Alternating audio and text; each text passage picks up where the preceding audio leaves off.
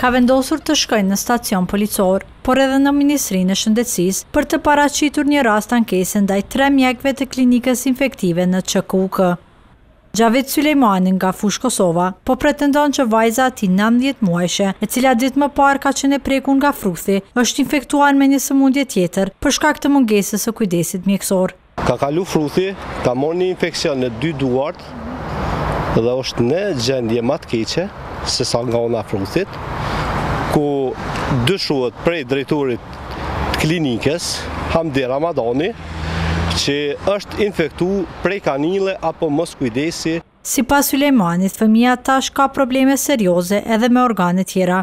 Fëmia tash ka marrë infekcion të mushknive, ka baktere në gjak, ka mëlçin e fryne, ka veshkat e fryne, kështu që nuk kena dhona për doktorve, janë të na neglizhu që në kun kërku për trejve. Ky prind po pretendon se janë edhe 3 raste të tjera të fëmijëve të cilët janë infektuar nga kanila. Por këtë mohon drejtori i klinikës infektive, Hamdi Ramadani. Ai shpreh se tek fëmia në fjalë është paraqitur infeksioni pikërisht për shkak të fruthit, por se gjendja nuk është serioze dhe se vajza do të lirohet së shpejti. Tash kemi marrë nga plaga, që është nga lkura, kemi marrë strishën, kemi konstatuar që lkura ka qenë e kontaminuar.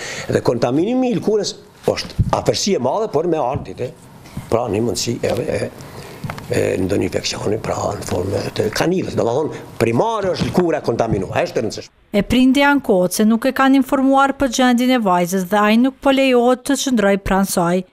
Por drejtori Ramadani pohon se me vajzën është nëna e saj, derisa për shkak të përhapjes së epidemisë së fruthit janë ndaluar vizitat e shpeshta tek dhomat të sëmurëve.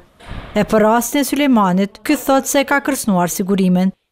Për shkak të procedurës së marrjes së lejes së veçantë për të hyrë në dhomën e fëmijës, Klan Kosova pati të pamundër që gjatë të premtes ta vizitojë vajzën dhe ta intervistojë nënën e saj.